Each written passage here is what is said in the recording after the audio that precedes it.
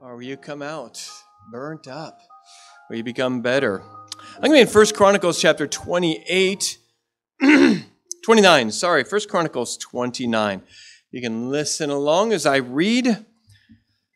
It's weird how the Lord works everything out, and he has it all figured out. The message that it was just in my own Bible reading, something I hadn't caught before, and just really, I've read the passage, I know 50 times, but I just never caught it. And but it ended up being on a day when we had all these things fall, and I didn't know everything was going to fall today. Just stuff comes, and when you have to do stuff on the day, you have to do it, you know. And today, everything fell with the Philippines and with camp and everything else. It was just that day. It just happened to be it all fell the same day. But I want to talk about give willingly. Give willingly. And so I'm going to be in 1 Chronicles chapter 29 and verses 1 through 6. I'm going to start there, and then I will read verse 9 after that. It says, "Furthermore, David being king said unto all the congregation, Solomon my son, whom alone God hath chosen, is yet young and tender, and the work is great, for the palace is not for man, but for the Lord God.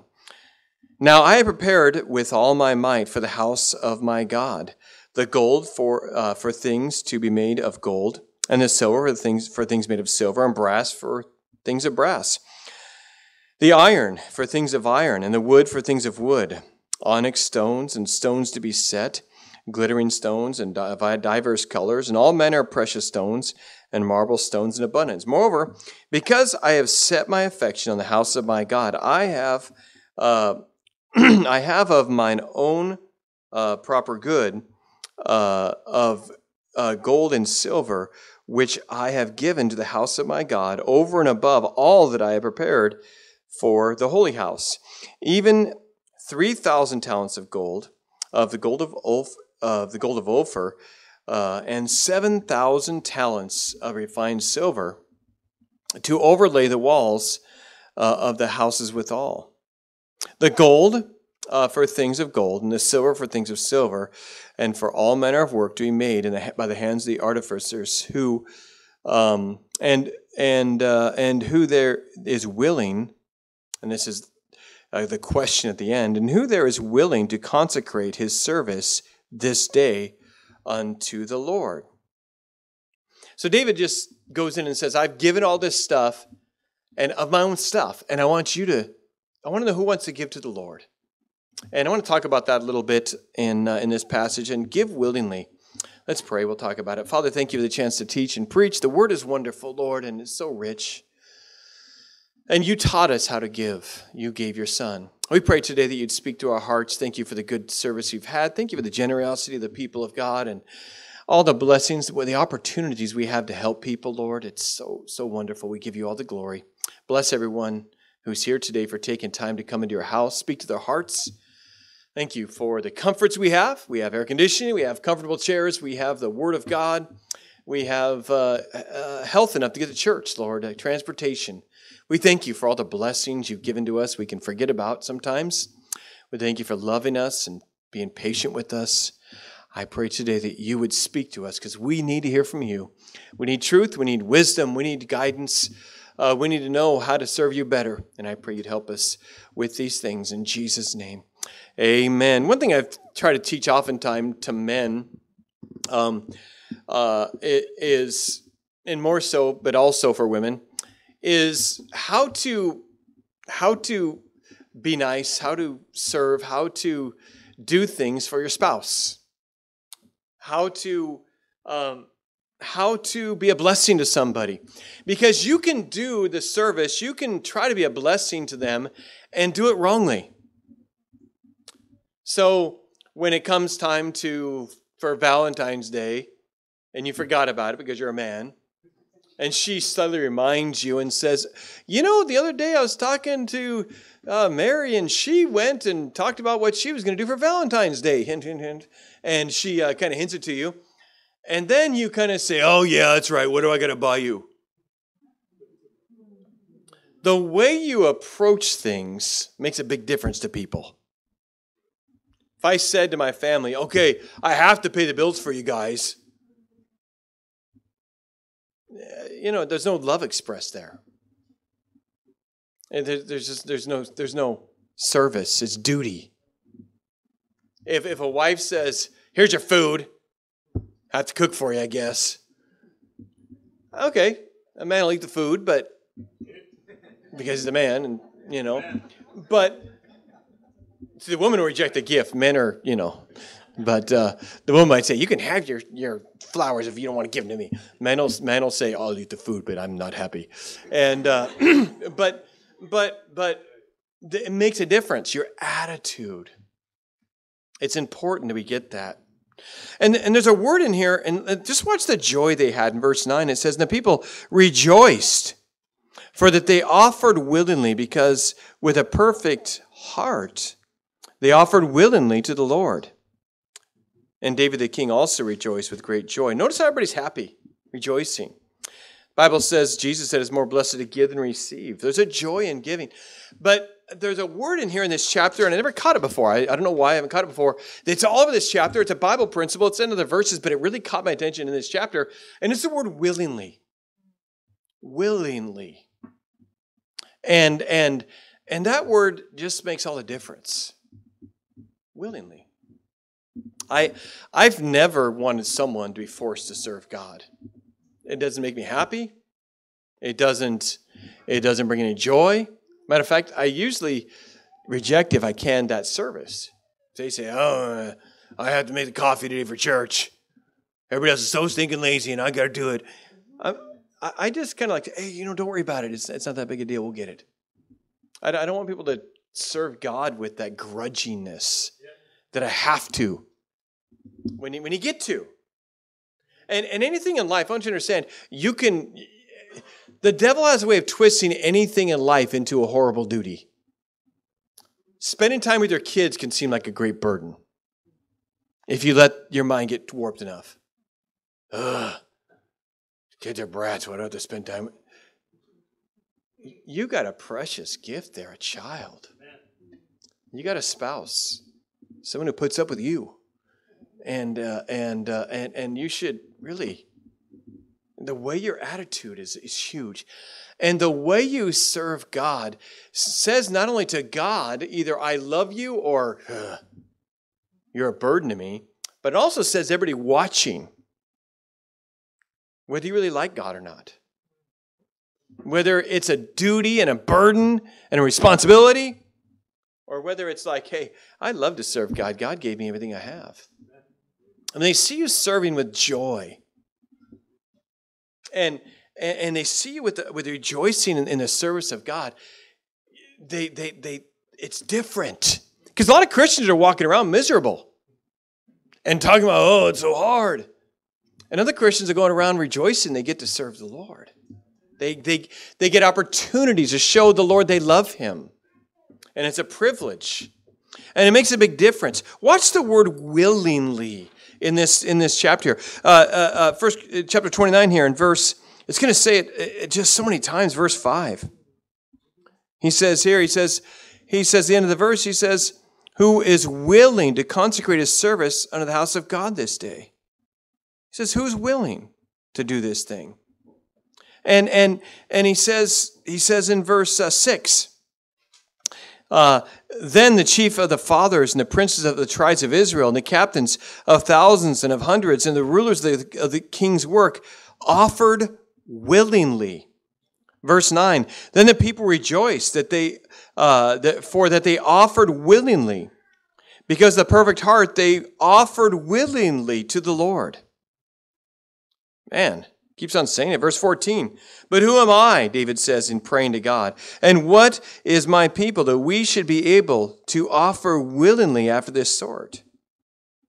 The attitude's amazing. Verse 17, I know also, my God, that thou triest thou triest the heart and hast pleasure in uprightness. As for me, in the uprightness of mine heart, I have willingly offered all these things. Boy, he's saying that a lot, isn't he? Willingly. Willingly. He says we get to do that. See, here's the situation is Solomon, David is king still, but he's old. Solomon, his son, is going to take over. David wanted to build God's house, the temple. And God said to David, no, you're not the man to do it. Your son is going to do it. And David said, okay, I'll prepare everything for my son so he can have this great start and he can have this stuff ready. And so David started preparing and got the iron and got the wood and got the jewels and got the gold and got the silver. So Solomon can kind of walk into an easy situation. And I want to say, every good parent should leave his children an easier path than they had. A lot of parents who grew up with hurt and wounds, they hand the same thing to their kids. Give your kid a better start than you. And in every way, make it easier for them. Because if you made it through all of your struggles, like I made it through all my struggles, look, I don't want my kids to have to go through all those. I want them to go through struggles because struggles are good for you. But I don't want them to go through the horrid struggles that I went through as a child. And I want to give them a better start in life. And David said, I want Solomon to have this. Then he went to people and said, hey, I've given my own stuff. Willingly. I gave my own stuff. Look, you understand? So David didn't have to give his own stuff. But he gave his own things. And then he went to the leaders and he said, guys, I gave my stuff. Who wants to give his stuff willingly? We're not going to make you do it. But who wants to give their stuff? Because we're going to build this beautiful house for God, the temple of God. Who wants to do that? And people said, I want to. And the people offered themselves willingly and they raised the stuff. And all of a sudden they're standing there rejoicing, saying, that was fun. And of course, they built a beautiful temple eventually. And they did this. It was not just a worldly thing that they were building. It was for God. Look at verse 1. He says, furthermore, David the king said unto all the congregation, Solomon my son, whom God alone hath chosen, is yet young and tender. And the work is great, for the palace is not for man, but for the Lord God. I hope when we just raised that stuff right there, you did that for the Lord. You can do stuff so somebody say, aren't you amazing? Or boy, you're wonderful. Or so somebody could pat you in the back. But really, you should do it because it's the cause of Christ. It's people. It's souls. It's you love people. You love the Lord. And you do those things. And David said, this thing is for God. It's not for man. David made it a personal thing for him. In verse 3, it says, moreover, because I have set my affection on the house of my God, I have of mine own proper good of the gold and silver. The way that phrase there is kind of strange in English, but what it means is I gave my own stuff. Why does that matter? Because understand, David could have taxed the people and given the money, or he could have just taken it from the storehouses of Israel's treasures. But he didn't either. David said, I didn't take this out of the treasure of Israel, because he had that. I didn't tax you all and make you pay for this thing. He said, I took my own money, my own gold, my own silver, my own jewels, and I personally gave them to God. Because this is personally because I love God. And I love his house, so I am doing this of my own stuff. It's not a real sacrifice to give something to somebody else's. Just ask politicians. They're really good at it. They're very generous with somebody else's money. But he said, by the way, you would find that if the politicians had to support people with their own money, there'd be a lot more accountability for who they gave their money to. Because it's not their money. But David said, I'm giving my money. And my money is going to this thing. And the people said, I want to give my money too because it's the house of God. And they rejoiced. And they were happy about it because they gave in personal giving. I just want to give you some thoughts on giving willingly. And it's not going to be all about money at all. It's about the attitude, and it's about giving is in general. Number one, it is not just what you give, but how you give. They gave willingly. They gave willingly. They gave willingly. They offered willingly. It said, I think, 7 times in this passage. Willingly. David didn't force them. And by the way, I've never shamed you into anything. Never.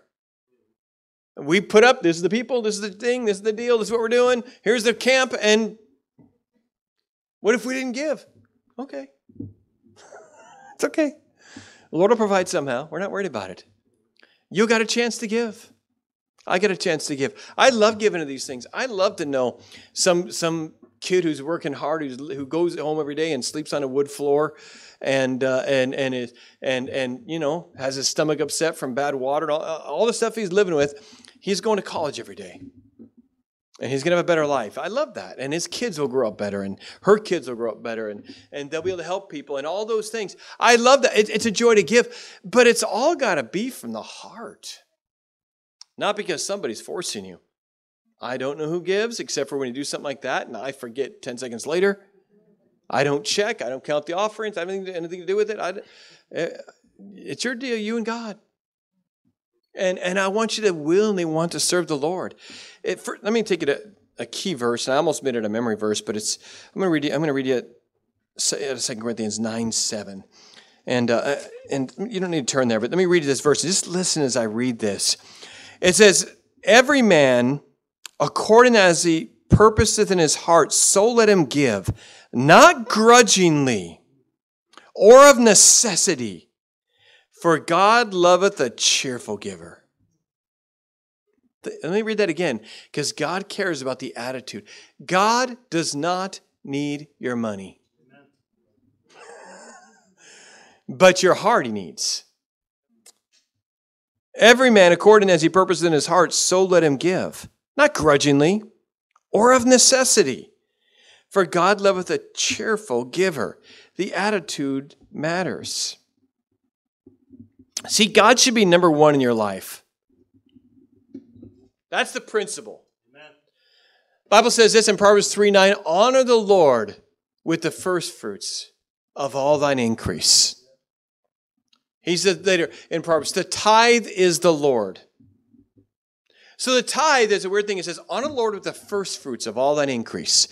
When it says first fruits, God does that very purposefully, and he keeps it consistently all throughout the Bible.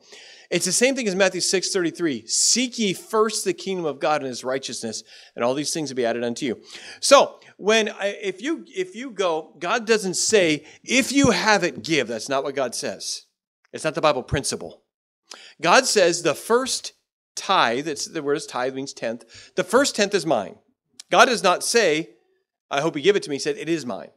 I will require it. It's mine. He says, I want to get the first fruit, the first tithe. What's that mean?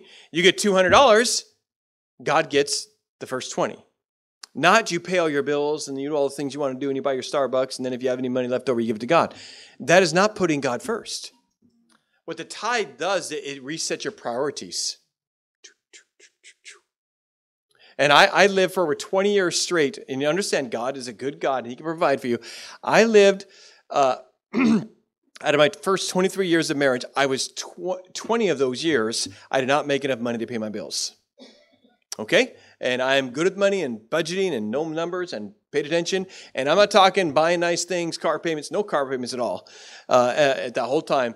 I did not make enough. But every single month, every single week, God got the first. You say, how'd you live, God? Seek ye first the kingdom of God and his righteousness, and all these things will be added unto you. God took care of me. Trust me, I'm not starving. Okay, I can handle a little famine and still have a little bit of room to starve, and because God is good, and you put God first, not last. It's not a matter of God's got to have something. It's God says, I want you to put, and because money is very important to people, I want you to make sure I'm first in that area of your life, just like every area. And so I want you to do that, but I want you to do it willingly. And so if you get a paycheck, the first tenth goes to the Lord. If you buy a car for $2,000 and sell it for $4,000, you have $2,000 to tithe on because that's your increase. Does that make sense? It's whatever the increase is, whatever God gives you. Whatever God increases you financially, God gets the first tenth. And you honor the Lord at that. And you say, God, I'm honoring you. This is yours. And it's what we're supposed to do. Number underneath that is God should be number one. It's the first fruit. It's the first thing to God. I want to read one more verse out of Matthew 5. I quoted Matthew 6:33, but I want to read one more verse there. And just to establish that God's number one. He's not an afterward if you have time. So let me get started on the time thing. So many people put God last in their finances. They also put God last in their time. If I have time, I'll read the Bible. If I have time, I'll go to church. That's putting God at the end. And we shouldn't do that. You make time for what's most important to you. And so God should be first. Matthew 6 and verse 21 says this, for where your treasure is, there will your heart be also. So it's a check. Also underneath that, it's not just what you give, but how you give. You should be glad to give cheerful, not grudgingly. It's how you give. The widow, she just had a little bit, just the widow's mite. She just she had her 2 mites, just pennies, and she put it in the offering. And Jesus said to everybody, see that widow there? She gave more than them all. It wasn't the amount, but she sacrificed out of love for God. And it wasn't the amount. And so don't ever feel guilty if you can't give a lot. You're required to give according to what you've been given. And if you have $1 million, you're required to give more. If you have $1, and by the way, yesterday I found $1. I was driving on the road. I saw it. I don't miss a dollar bill, man. I saw it in the ground. I stopped my car in the parking lot over here. I backed up. I thought, was that a leaf or was that $1? I backed up. You saw it. Where's Ron? You saw that, didn't you? I almost got rear-ended, and I got in my car, walked up there, and I had a dollar bill right there. And so that's increase. I'll give God a dime out of that. And the rest will go to nothing anymore. And I used to be able to buy something with it. Now I think I can buy a piece of bubble gum, maybe. I don't know, maybe. And so, but that's from God. And I want to show God I love Him and put Him first, and in everything, and to be cheerful about it. Every little bit, it just puts God first. It's not a matter of how much you give. It's a matter of being faithful with the tithe, loving God enough to give an offering, and giving it willingly, not grudgingly, not a necessity. God loves, what a phrase, God loves a cheerful giver. Guys, I just love them. They just love giving. And that's something God likes. And by the way, I don't think in most cases your tithe is the Lord's. 2 things. Tithe is God's. Giving is willingly sacrificing. I think you should always tithe because God commands you to. It's His. It's not yours. But the offering, the extra you give to God should be a love offering. What I mean by that is, I don't think you should give if you don't have it. I don't think you should give. If you're not paying your bills, don't give an offering, just give the tithe. But I think if you have extra, you say, Lord, I love you this much. I don't have to do this, but I want to. It's willingly. Number 2, everything we have is from the Lord anyway.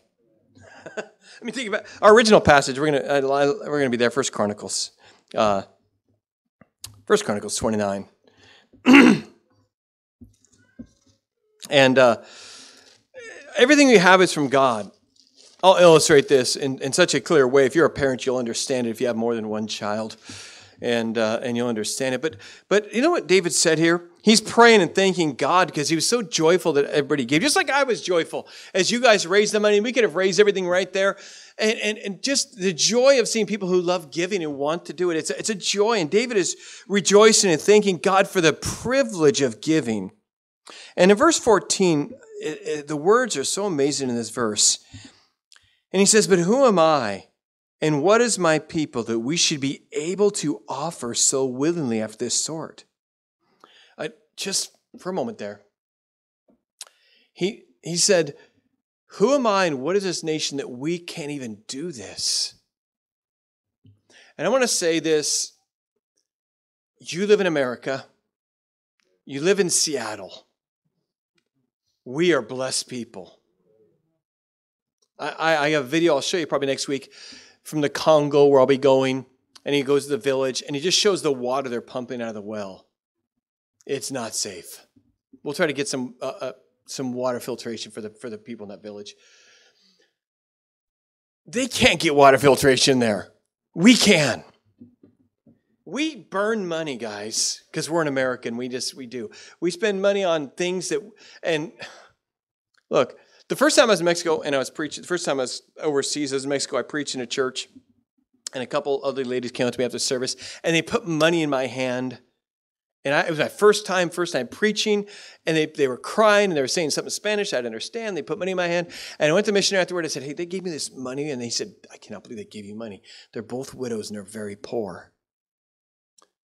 And he went and talked to them, and they said, no, God spoke to us so much. I want to just say how much I appreciate him coming to our country and preaching to us. And I said, give him the money back. I don't need this. And they refused it. You flip that around, you come to America, and people are burning money with $6 coffees. And they're putting $3,000 wheels on their cars. And burning money everywhere. We are accountable to help poor people because we have so much. And don't burn your money up like the average American does. You be wise with your money. I don't mind you spending something, you plan for it and you budget for it. But David said, we're a blessed nation and we can give this way. And look, you could live on beans and rice and cut out about $400 from your grocery budget if you wanted to, and eat fine. You could buy cheap stuff. You could do, and by the way, do you know that the healthier stuff is better for you anyway? Buy some fruits. Buy some other things. And eating out. Eat out. Stop eating out all the time. You're burning money. You don't have, and you could do so much with it. We're so blessed, and we ought to be givers, and we ought to thank God, Lord, thank you, I have something to give. I was talking to a guy who was in Nigeria as a missionary, and he was right there on the border of the Muslim and he was in Kenya, right in the border of where the Muslims were really, where a lot of Muslims and Christians, and he had to be taken out at night multiple times to save his life, and he said, he came to America. I met him in America. He was a pastor in Kenya. And he said, Pastor, I'm having a problem with this. He said, people would come to my church and they would bring their carrots and their beans and the things they grew. And they would say, Pastor, I wish I had more to give. I don't have it. I just eat what I grow. And this is all I have. And they would go and give them a fish and they'd give them some carrots. And that's all they could do. And he said, I come here, and he says, the people have money, and they are grumpy about giving. And they're not even sacrificing when they give. And they're just doing it because they want another boat or a new car. And understand, David said, thank you, Lord, that we are in a position to give. And then he continues on. We're able to offer to so willingly after this sort. For all things come of thee, and of thine own have we given thee. It says, everything we have is from you, and it's your stuff we're giving you back to you. James 1:17 says, every good and perfect gift cometh from above, from the Father of lights, in whom there is no variable to see your shadow of turning. Every good thing comes from God. If you have the health to work and have a good job, the country you live in, your intelligence you have, your skills you have, you were given an opportunity. You were given the basic working things. You might have taken advantage of that and worked hard and got your degree or took some chances and did good investing or whatever you did. But everything you had was an opportunity from the nation you live in, the health you got, the upbringing your parents might have given you. The air you're breathing is from God. It's like me going to my kids and I go and I say, I get a box of drumsticks ice cream, not drumsticks, chicken, drumsticks ice cream. That's good stuff right there, amen. And I get a box and I bring it home and I meet one of my kids at the door. And I say, I want you to go give every one of them. And I give them the box. I want you to go give everybody a drumstick. And they open the box and they take one out. And they say, oh, this is good. And they make a detour to the room. I say, hey, where are you going? You gave them to me. Whoa, whoa, whoa, whoa. I handed them to you so you can give them to them. There's more drums. There's a drumstick for you, and there's enough for them too. I don't want to give it. I don't want to give it. It's mine. It's mine. And that's the way it is with. And by the way, you know what I do? I take the drumsticks myself. And I distribute them. And the distributor gets the first one. I'll take the one from the kid who won't give it to other people. And eat it. Along with my other one. In front of them. In love. And I will. Why? Because I gave it to them for others, but they got selfish. And God blesses us. And He doesn't want us to be selfish. Everything we have is from Him anyway. I'm going to read there's so many passages on this. And you might want to jot down. I'm going to turn there. But Genesis 28:22. Abraham knew everything. And the people, and the Abraham, Isaac, and Jacob, they knew everything they got was from God. But I'm going to read out of Psalms. And they said, this is a gift, God. You gave it to me anyway. I'm just giving it back to you. Psalm chapter 50 says this. Let me read a couple verses here. It's all from God. And verse 10, it says this, for every beast of the field is mine, and the cattle of 1,000 hills. I know all the fowls of the on the mountains, and the wild beasts of the field are mine. If I were hungry, I would not tell thee. For the world is mine and the fullness thereof. God says, everything's mine. Everything's mine. And look, I'll make a deal with you guys. Here. So, let's say I just went up to you and I gave you $1,000. And I said, okay, I want you to give me some of that back to me. You're not being that generous. Right? You're like, okay, here's $100. And be thankful. I'm like, I'm not thankful. I gave you 1,000. And God lets us keep and blesses us, but everything you have is from God. You're breathing right now. Your heart is beating because God.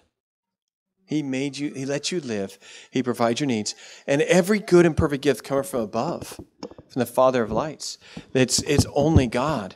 And He is the only way. And we've got to realize that without God, we have nothing. And so it's all about God. And everything we have is from God. Don't get selfish with what God has given you. Number 3. What can we give to the Lord? It's just a little list here. Number 1, you already mentioned our finances, but let me just kick it Romans 12. There's more that you can give to God than your money. And that was just the thing that they were talking about in Chronicles, but Romans. And chapter 12, verse 1 and 2. It says this, I beseech you therefore, brethren, by the mercies of God, that ye present your bodies a living sacrifice, wholly acceptable unto God, which is a reasonable service. And be not conformed to this world, be ye transformed by the renewing of your mind, that you may prove what is that good and acceptable and perfect will of God. You know what you can give to God? Forget about money or anything. You know what's funny? I got that $1 right there I found. There's my $1. But you know what you can give to God? You can give God yourself. Present your body a living sacrifice. You know, when I got that when I was a teenager and I just, at some point just said, God, I'm yours, whatever you want to do with my life, I just gave myself to God. That's a gift of giving. And you can give yourself to God. Give your will to God. Not my will, but thy will be done. Give your own selves to God. I'm going to read you in that same passage that we quoted from earlier, but it talks about giving yourself. 2 Corinthians 8, verses 2 through 5. Listen to this passage. Now that in a great trial of affliction, the abundance of their joy and their deep poverty abounded unto the riches of their liberality. Talking about the church at Philippi and how giving they were, even though they were poor. For to their power I bear record, yea, and beyond their power, they are willing of themselves, praying us with much entreaty that we would receive the gift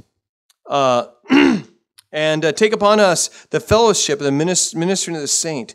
And this they did not as we hoped, but first gave their own selves to the Lord, and unto us by the will of God. Give yourself to God. Give your life to God. Whatever's left of it, whatever your skills are, whatever your talents are, give it to God. If you're intelligent, if you're good at money, if you're good at people, if you have influence, if people follow you, if you are a good cleaner, whatever it is, give it to God and give your whole life to God. Don't let your life be yours. Let God have your life. And He might call you to anything, and He might lead you in a way you don't expect. But let me tell you, the plan of God is good. And you don't just have to give money. You can give yourself to God. Next, give a sacrifice of praise. Here's our memory verse today. You don't have to just give money or give yourself. You can give a sacrifice to God that He'll like, and it's praise. Giving God glory and thanks. Hebrews 13:15 says this. It says, by Him, therefore, let us offer the sacrifice of praise to God continually. That is a fruit of our lips, giving thanks unto God. You know what sacrifice is? You give to God is just saying, Lord, I right now praise you. Thank you for this day. Thank you for my health. Thank you for my family. Thank you for life. Thank you for the food I have today. Thank you, Lord, I give you praise. Thank you for saving me. Thank you for being my Father. Thank you for your patience. I just lift up a gift to you right now, and it's just a sacrifice of praise. That takes time, it takes effort, and it pleases God. We are not very good praisers. You probably told God everything you're grumpy about. And that's okay. I'm not against that. That's fine. But can you offer up? It doesn't cost anything. You don't say, you might give your life to God, and God might send you to be a missionary to, Indonesia. But a sacrifice of praise is just, Lord, I love you. Thank you. Lord, look at this food I have. I have more than I can eat. Thank you for this coffee, Lord. Thank you for my friends. Thank you for my vehicle. It's too bad you don't thank God for your vehicle till your vehicle breaks down. You complain about your vehicle, and then you don't have a vehicle, and you're like, yeah, I'd take that old junker right now. Hey, look, all you have to do is not have a car, and you will rejoice in a point A to point B car. Just let it get me there. And I don't even care if after a while, once you're content, you learn to be a content person, you'll thank God for your clunker. It might not look good. It might not have heated seats. Well, they're heated when the sun shines in it. And you might not have all the options. Might not even have air conditioning or cruise control. I mean, you kids don't even know. You drive these nice cars nowadays. You never had to use a choke. You don't know cars with personality. You don't know. Right. You think your car's a junker because, it doesn't got nice wheels. Man, if you've never had to have the hood open while you start it, you don't know how good you have it. And be thankful and thank God for that. You can offer up a sacrifice of praise. You can offer up your family to God. 1 Samuel 1:28, Hannah says that she has lent her son to the Lord. And you can give God your children. You can give God your marriage and say, Lord, they're all yours. Our family belongs to you. And you give it to God. What else can you give to God? Give God glory. Psalm 29:2. Give unto the Lord glory due His name. Give Him credit for what He did. That you're alive today. How many of you should not be alive today? Okay, give God the glory that He kept you alive. Amen. Give God the glory for saving you, for lifting you up from your sin, for giving you deliverance. And let me say, you can also give God love. Yeah, money's fine, and yes, your life is good and praise is good. But if you just, 1 John 4:19, we love Him because He first loved us. If you just love the Lord and say, Lord, I'm giving you my love. I don't have a lot to give you, but I'm a loving person, and I love you with all my heart. God will be very pleased with your sacrifice because you gave Him your love. I want to say, when you fall in love with God and give Him your love, the service of God does not become grievous. Oh, do I have to go to church? Oh, do I have to pray? Oh, do I have to give? Oh, do I have to be nice to that person? Oh, do I have to be kind? You just, all of a sudden, you love the Lord so much, you're glad to serve Him. You're no longer handing your spouse the flowers saying, you know how much these roses cost? You're not doing that to God anymore. You're saying, Lord, I gladly give this to you. Lord, I'm glad to sweep the church. I love you. Thank you for letting me do that. Your whole attitude changes when you fall in love with God. Last thing I want to say, and I think we'll finish up in pretty good time today, considering all we had to do, is take the gift that God has given you. God has given you a gift, and He wants you to take it. He has a gift for you. It was before you gave Him anything. It says this, and this is the record that God hath given unto us, eternal life, and this life is in His Son. He that hath the Son hath life, he that hath not the Son of God hath not life. These things have I written unto you that believe on the name of the Son of God, that you may know that you have eternal life, and that you may believe on the name of the Son of God. The Bible says a gift of God is eternal life. You can give God a gift, but God's given you a gift. Jesus paid the price on the cross, dying for you. And that gift is living forever in heaven. It's a gift. You can't pay for it. It's not something you can earn. It's a gift. God gives you eternal life, not by being good, not by religion, not by church. It is the gift of God. You never pay anything for a gift. Don't believe the dumb things on TV or the radio where they say, if you buy this for $19.95, we'll give you a free gift. You understand that's not a free gift. Okay? And God gives you a free gift. You don't earn it. You receive it. Thank you. And that gift is eternal life. Jesus paid the price on the cross when He died for your sins. That's the only way to heaven, through Jesus. Your sins separate you from God, but the gift of God is eternal life. You've got to receive that gift. You've got to receive that gift. I hope you receive it today. God's got a gift for you. Now, we want to give gifts to Him. Praise the Lord. Give willingly. But God gave Himself willingly. I'm going to read the last verses. I'll read Jesus' words here about His gift, about Him giving willingly. Because, you know, when Jesus died on the cross, they didn't kill Him. He gave His life. He could have come off the cross. He could have destroyed the whole world. He gave Himself. He says this in John 10, 17, and 18. Therefore, doth my Father love me, because I laid down my life that I might take it again. No man taketh it from me, but I lay it down of myself. I have power to lay it down, and I have power to take it again. This commandment have I received of my Father. He says, nobody's taken my life. I am giving it. For God so loved the world that He gave His only begotten Son. Receive God's gift to you, eternal life. Don't miss heaven because you won't receive the gift, or because you think you can save yourself. Receive that gift, and then give willingly back to God after you do that. Let's pray. Lord, thank you for the chance to preach today your word. I pray today that as we saw those verses over and over, they gave themselves willingly. They gave willingly. He gave willingly, Lord. As we see this over and over, may we give willingly, not a necessity. And may we receive that gift of eternal life that you gave us willingly. Thank you for a love relationship that gives willingly. Giving thanks, giving financial, giving praise. Lord, I pray that we would give our lives to you. I pray if somebody's not saved, they would be saved today.